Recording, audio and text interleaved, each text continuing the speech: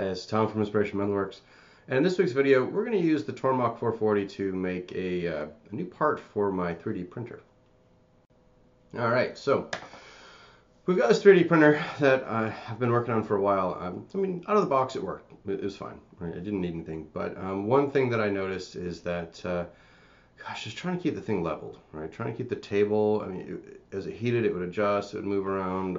Just trying to, that was the biggest challenge for me. And as I was doing some upgrades to the controller and some other things, I realized that there was a really nice an aluminum bed you could put on it. There was a better hot end we could do, and with all of that, also you could do automatic tramming, or technically it's kind of a Z height compensation, an auto leveling feature.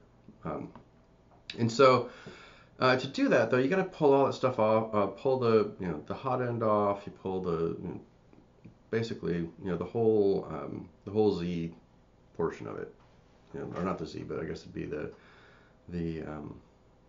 feeder part, right? All that comes off, and I needed to make a new bracket.